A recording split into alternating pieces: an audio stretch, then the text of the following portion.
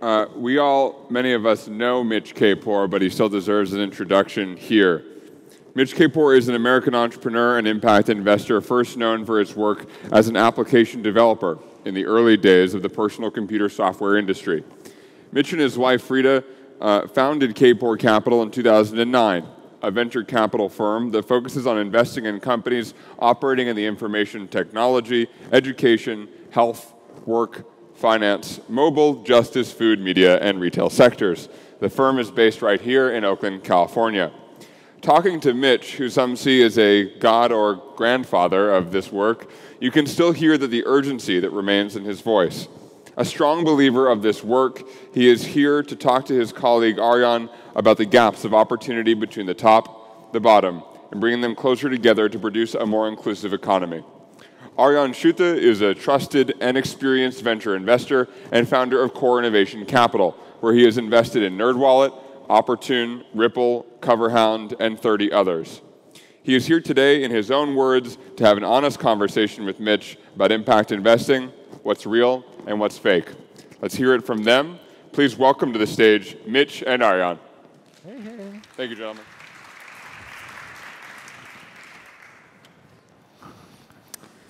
Hi, Mitch. Hi. Well, this will be an intimate conversation. If people want to come down front, we'll spill the real secrets to the small group. What should we talk about? Why we hate the term impact investing. Do you? Yeah, it's super unhelpful. Why? It's kind of discredited at this point because it means different things to different people. The orthodoxy in the world of money management thinks it's necessarily concessionary. Some people, as you said, think it's philanthropy in disguise. And it distracts from the important issues of trying to build companies that simultaneously create real social and economic value. And I'd rather focus on that than get lost in labels. Makes sense. What about you? You run a fund. You have LPs. We don't have LPs at Kapor Capital, so yeah, you have we have a degree of freedom to, take more extreme positions. Yeah. So the term is more problematic upstream than downstream for us. So a lot of in the LP world, while impact investing is said to have trillions of dollars of potential interest, we find that the greatest interest comes from people who have financial interest in our impact work or a strategic interest in our impact work. Almost all the kind of mission-driven impact is real, but very temporary. So we find that a lot of the impact investors are catalytic. They make a one-time placement on a shiny object, and then they move on to the next shiny impact object, whereas these are all long-term things we're doing, right? These are not shiny objects, challenges that we're tackling. We're tackling big social and environmental issues, social in my case, everything in your case.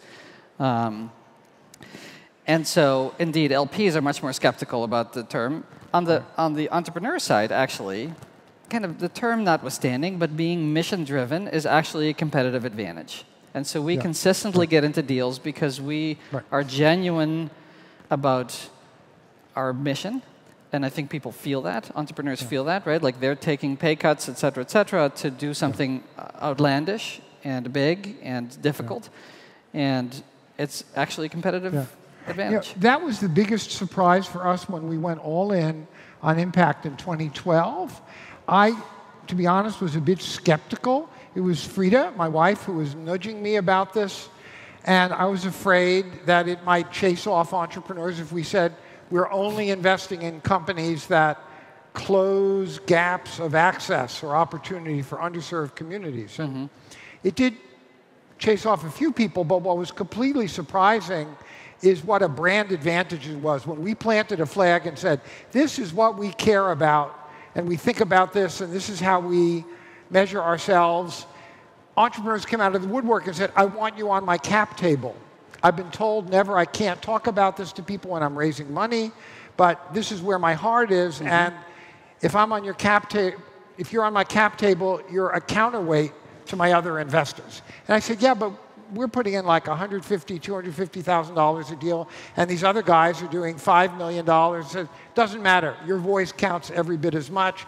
And so like you, we continue to win deals that we would otherwise be completely uncompetitive in. And that's a kind of a hidden and secret advantage. Now, you know about it, but most people don't. So let's double-click on this idea, right? We're all here because we have some interest in social capital markets. You've talked about kind of real impact and fake impact. Yeah. What are some of the misnomers you see out there? Well, so this is probably the single. Well, let me put it this way. When Anand Giridharadas wrote Winners Take All, which I know he was here, and somebody said he got the only standing ovation, I was thrilled because it was one more thing that I didn't have to write, and I would never be able to write anything 1/100th as good. Mm-hmm. But basically, he distinguishes between real change and fake change. And our metric, our criterion when we invest, as I said, is if this thing works, who's going to benefit? And will it close a gap of access or opportunity for a low-income community or communities of color? And if it doesn't meet our impact criterion. So just because something is ed tech or health or fintech, fintech doesn't make it impact. And in fact, we see things like really great online tutoring marketplaces that for $200 an hour will get your kid the world's best tutor. And impressive technology, and the stuff works. And we go, this is anti-impact. This is gap widening. This is enabling affluent parents to purchase more advantage for their kids getting into college vis-a-vis everybody else. And people are sort of upset and offended. But it's ed tech. It's making the world a better place. It's helping people learn. And I'm going, no, that's sort of fake change. And then one more thing on this. Please. Well, go ahead. No, fire away. No, I was just going to say that increasingly, I have come to understand the importance for investors of getting out of their own bubbles of privilege and bubbles of the little expensive gated communities that they live in down the peninsula, that if you don't understand what people's lived experience is actually like, that you're trying to serve, if you can't connect with that, you're going to be a terrible investor, and you're not going to be doing the world any kind of favor. And the best investing teams are ones where the people who are on the team can connect with and have shared lived experience with the entrepreneurs, and the entrepreneurs come from a very wide set of backgrounds. That's where you're going to get real problems solved. So how do you do that? You're a rich guy. You're living in the Bay Area. How do you connect with these underserved people that you want to affect? Well, just you. Secret weapon is my wife, Frida Kapor Klein. You need to understand, when she was in junior high school, she was cutting school to go picket for the farm workers, and this was when Cesar Chavez was organizing them. So she has been at this for many decades, and a lot has rubbed off. But the fact is that at Kapor Capital, she and I are the only two white people. Everybody else is a person of color by design. And though the folks in the firm have a different set of networks, they look different. We look different than the average firm. And I'm telling you, it helps an enormous amount when it comes to deal flow. And we go to different places. We go to HBCUs. We go to the historically black colleges and universities, which run accelerator programs, and we see who they're turning out. We go to the kind of places where a more diverse set of entrepreneurs are going to be found. It's not rocket science, but it's also not check the box. I have fatigue with my colleagues saying, well, we're 4 white male partners. What can we do? We want to be more diverse. Where do we start? It's sort of like they're expecting somebody to hand them a checklist of do this, do that, do the other thing, as if any part of the investing business actually, worked that way. If you're serious about something, you've got to undertake to go figure out how you're either acting in your own behalf or standing in your own way. And Silicon Valley VC is still pretty much standing in its own way when it comes to diversity and inclusion. All right, so you're walking. So here's my rant. you're walking the talk on diversity and inclusion. You're clearly exhibiting it in your day-to-day life. What's still ahead of you? Where do you feel like you need to improve more to walk your talk further, or for the things that, the next step that you care about? Well, we, like any other firm in our position that genuinely believes in impact, we have to produce results. We can't just be talk. It all has to do with showing that you can generate a portfolio with economic and social value that's not concessionary, that your returns are top quartile, and that you've got demonstrable impact. Are you doing that?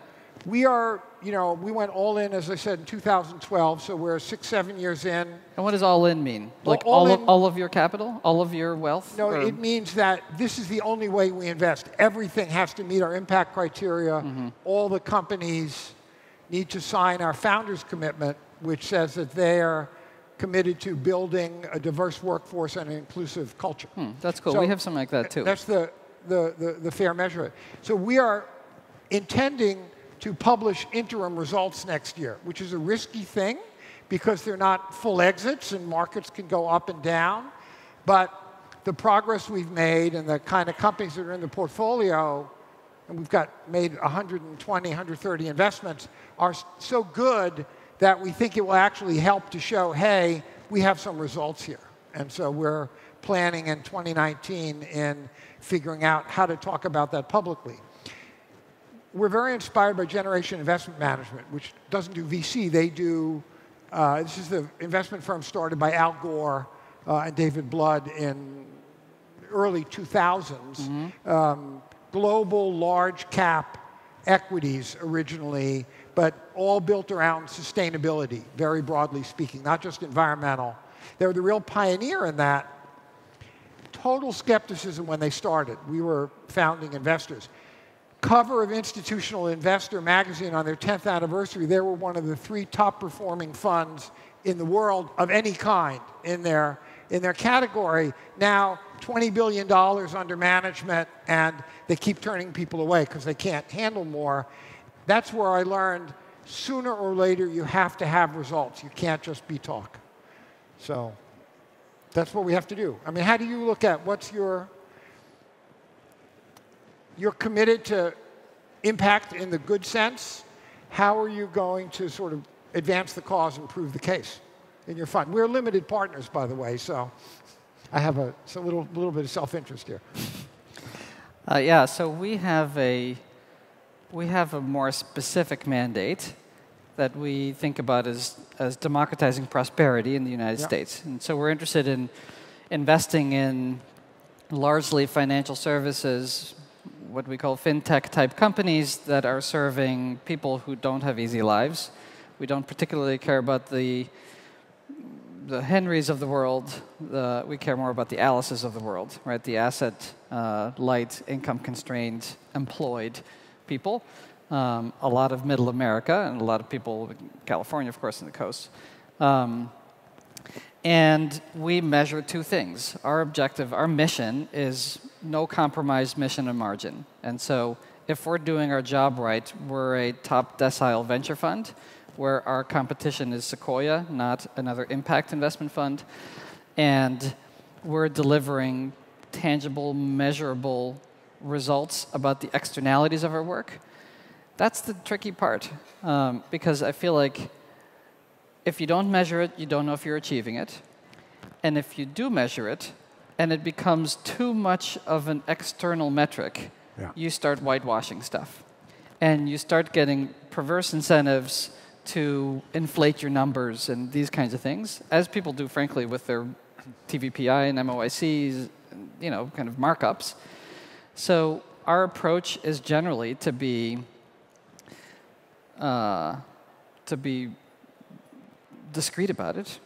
We measure them. We don't publish them so that we don't feel compelled to pump them up. But our goal, I'll tell you what our goal is. In the next 10 years, we want to see a connection from core portfolio companies to something around $250 billion of financial savings or income or wealth creation go to everyday Americans, which would be actually like GDP moving. Yes. So that's kind of a very clinical way to describe it. And like at the floor, that means more mobility and more protection against shocks and a better ability to lead a good life. What do you make of that?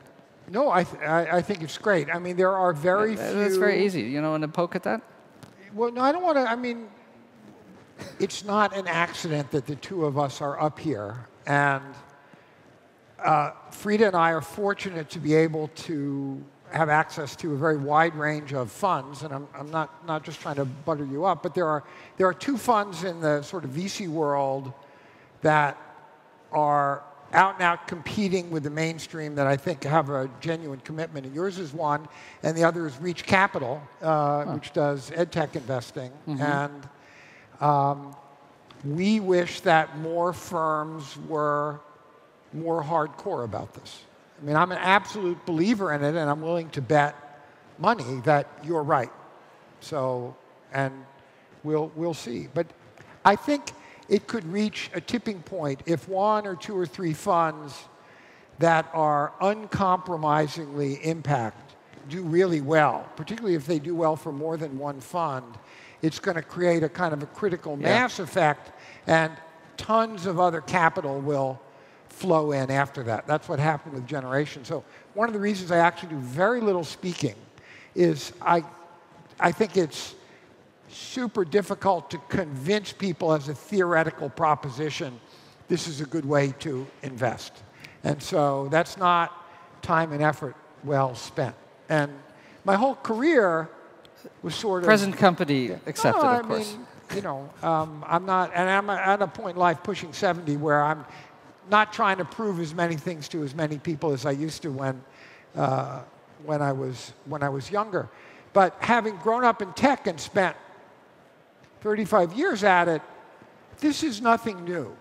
I can remember, as recently as the early 90s, when Wikipedia first came out, and I was super enthusiastic about it, the scorn and skepticism of the knowledge community, of publishers and people who worked in reference and scholars was profound. Yeah, they would say, well, you've got more articles in this thing about Middle Earth than you do about the entire continent of Africa.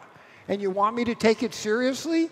And you're telling me that if anybody can edit any article at any time, why should I ever believe anything? Now, all those people conveniently have amnesia and won't fess up to that, but I have the records of it. And Wikipedia has evolved into something quietly and relatively quickly that is not only completely indispensable, but is superior in any number of respects to conventional reference works. Like, it tends to be up to date in the way that Encyclopedia Britannica never was. But my point is that I have lived through multiple waves where the conventional wisdom was wrong and was overturned. That's the entire history of tech. Nobody wanted personal computers to begin with, except a few crazy people. Nobody thought that the internet was ever going to amount to anything. And so now when it comes, the lens I have in looking at impact investing and this idea that, look, what we're doing, it's not a sideshow. It ought to be the main show. And it ought to be the case that anybody who's running a business that doesn't have social purpose embedded in it, I hope future generations will look at those people the way we look at our ancestors who were slaveholders. Okay. Like barbaric. Fine. I'm ranting. That's why I'm interrupting. So social purpose embedded in it. Yeah. Like, isn't my social purpose your social, like, degradation? Like, what is, I can, Yes. Well, of course, people will disagree, but a world in which it was just assumed that business ought to have social purpose would be a different and better world, in the same way that the world in which it's just assumed that every individual has basic human rights, even though we don't agree about what those are, is a better world than the world that came before that when people had no rights. So it's not going to be a panacea, but there are ways in which civilization could advance. Yeah. But some of these are actually really challenging matters, right? So, Totally. for example, so my domain is fintech. Yeah. And so, you know, in the whole sprawl of finance, credit is an important component. And, you know, when you think about serving the underserved, there is I think, unstated presumption that everyone should have access to credit, which I don't think is necessarily right. And so, you know, people are doing all kinds of things to make credit available to people who are not in a position to repay it in some way or another, or take the housing crisis, right? Like we've been promoting as part of the American dream, putting everyone into a house and promoting home ownership. Now, you know, there were issues with that, right? Like, or that led to problems. You bet. So where are you going with that? Well, so how do we know what's good? Well, let me put Who gets to decide? Well, there are very large issues of problems with civic engagement and our democracy that, not the subject of this panel, but they are inextricably linked to the kinds of things we were talking about. There is no way fully to have the conversation about sort of what's positive impact without also talking about what's our vision of social well-being, what does it mean, what's flourishing, what is everybody entitled to, and that stuff is also broken, maybe even worse than it used to be. And so they're ultimately, in the fullness, we can't just go about our jobs as whatever we do as investors or entrepreneurs and not worry about, oh, I don't understand politics. No, because we run into exactly the problem that you talk about, that what is the social consensus about what everybody is entitled to? And how do we achieve that? But that's not, that's a social and political issue, and we can't walk away from that. I would just like to see our lives in business as investors be in harmony with whatever our vision of the social good is, and we will have disputes and differences. In my view, is I'd like to have a real and functioning democracy where those kind of issues get settled. Let's talk about technology. So every tool is a weapon when you hold it right, right? And almost all technologies are, you know, are propagated by people who are tremendously hopeful and idealistic and want a better world, and often don't consider adequately the downside, the dangers of technology. You've been in tech for a couple years. Like, how do you think about that? What do you tell your entrepreneurs to think about your more high-tech stack, you know, deeper tech technology entrepreneurs to consider the downsides? Well, the interesting thing is, for the kind of investments we make, and probably you make, the entrepreneurs tend to come in the door having a view of how they want the world to be in some regard, or some sector of education or healthcare. So they're not agnostic about this. So, which is a good thing, because Silicon Valley is sick that the dominant ethos of, well, it's technology and it scales and we want the world to be a better place, so I'm just going to go do it. Look at the effing mess it's made.